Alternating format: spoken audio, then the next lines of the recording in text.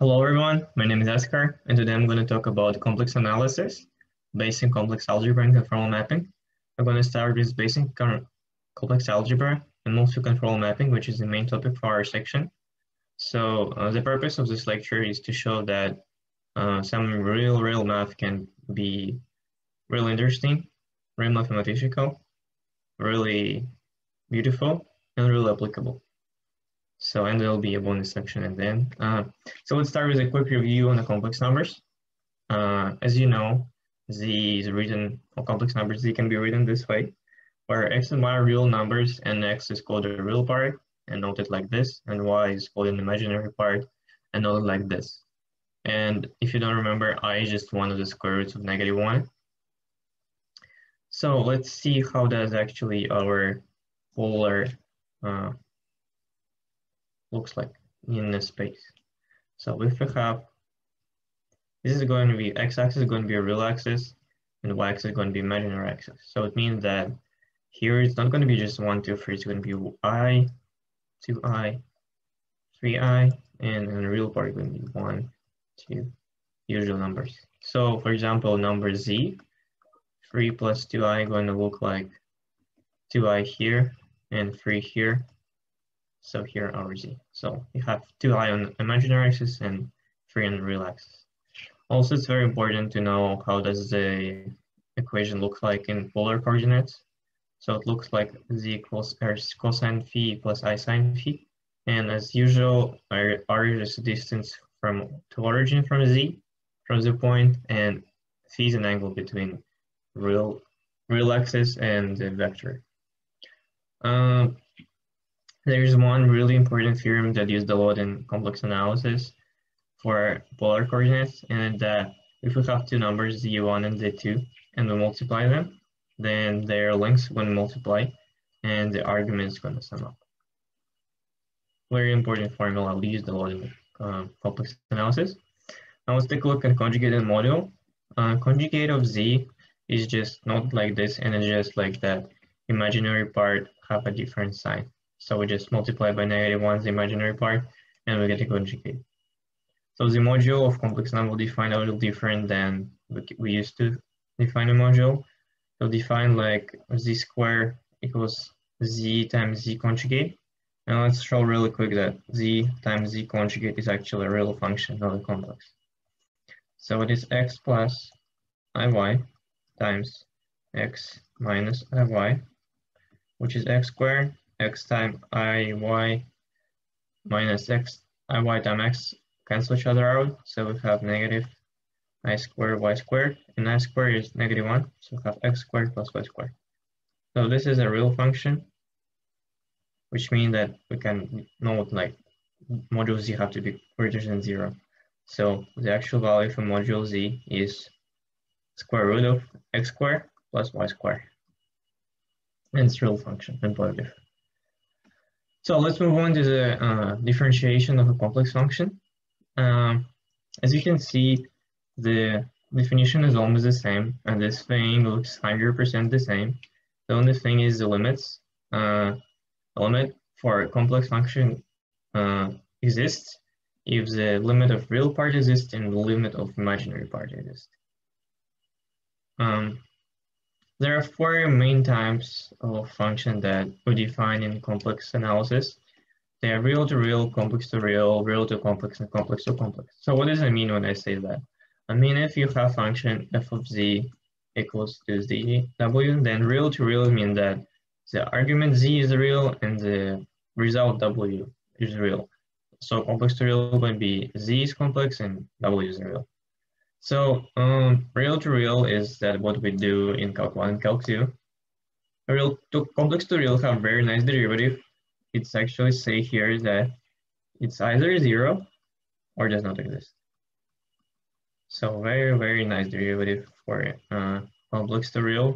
And for real to complex, there is this, you can simplify to this formula. There is no real simplification for complex to complex.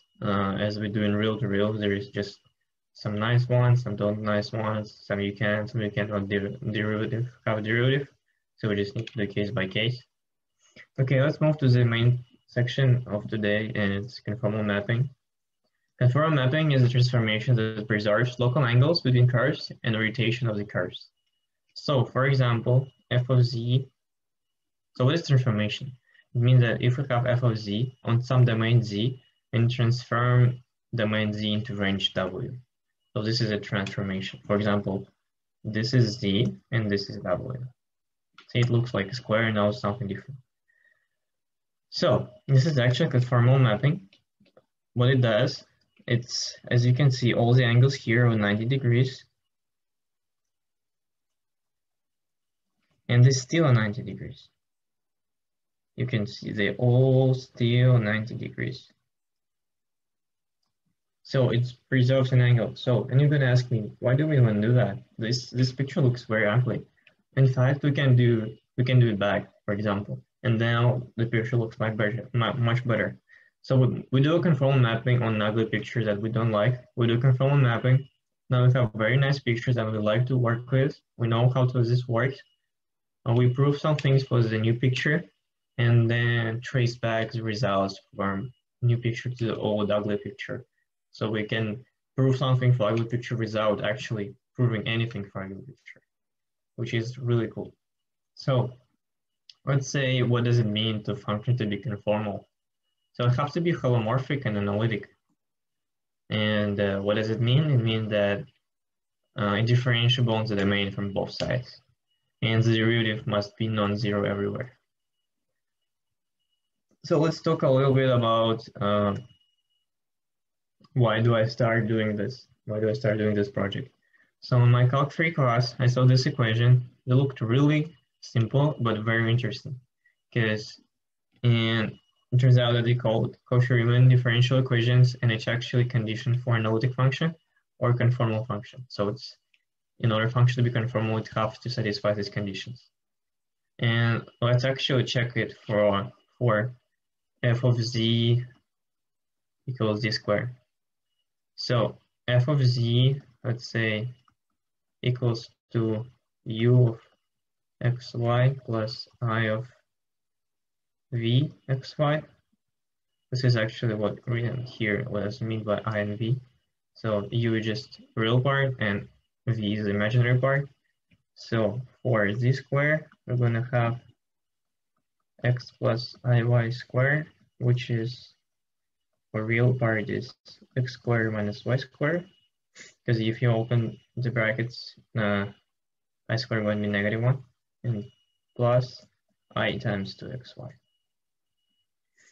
So this is our u, and this is our v. Let's check du dv, partial derivative of u dx, and it's going to be 2x, right?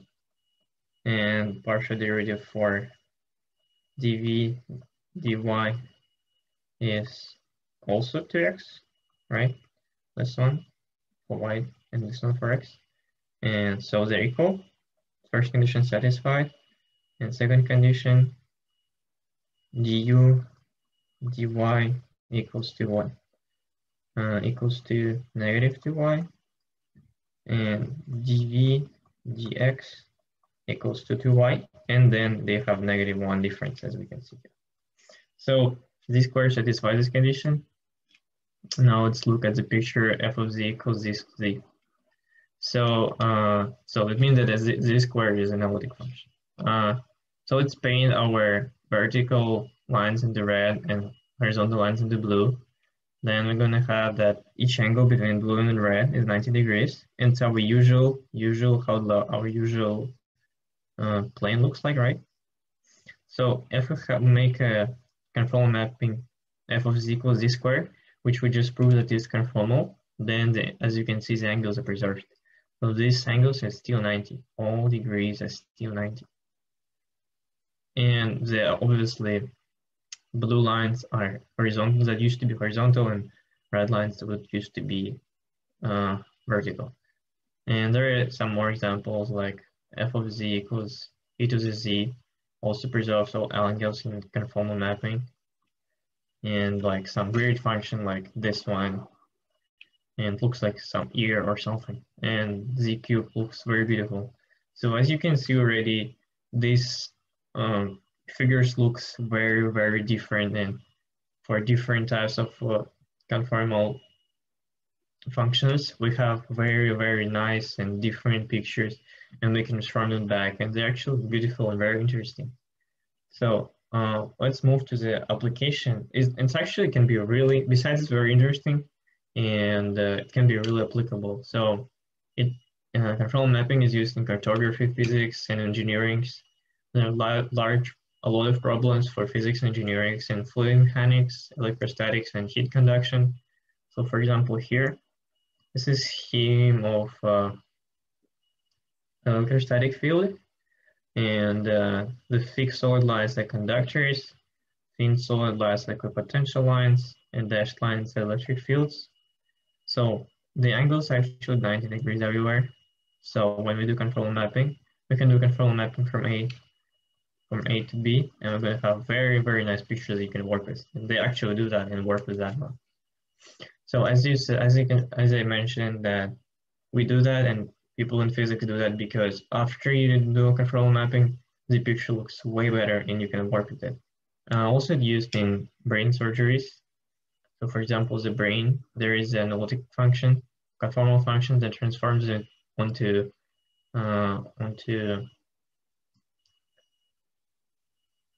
sphere, and all length is preserved, so you can do operations and surgeries looking at that picture, or the computer can help you looking at that picture, and which is really cool. And also it's used in 3D art. So if you do something in 3D, they actually use a conformal mapping for 3D models. So it's pretty cool how something that really just math can be beautiful, interesting, and very applicable. And now I'm going to show you a really extra bonus section that it can be really, really beautiful. So now it's going to be a Julia set. So Julia set is just a recursive formula that looks like this. And for each number C, there is such thing. There is such nice picture. So we pick number C, and then we check for Z0. If the limit of, and we pick a Z0. If the limit for this Z0 and for this new recursive formula don't go to infinity, then we say that Z0 belongs to the Julia set. If it's, and we draw it, for example, here black. If it doesn't belong, we do it white. And the same here. And actually, if you start zooming in, it's not going to end. It's not like that, just like that's it. That's how a picture looks like. If you zoom in, it's going to look the same. Not the same, but in different patterns. But still, if you're zooming in, you can zoom in infinitely long time and still going to be zoom, zoom, zoom. Actually, I'm going to show it. So here, they're not like doing something. They're just zooming in. It's already done picture. They zoom in, zoom in, zoom in into parts, and it's changing.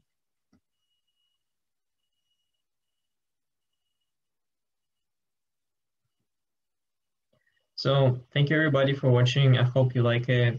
Bye-bye.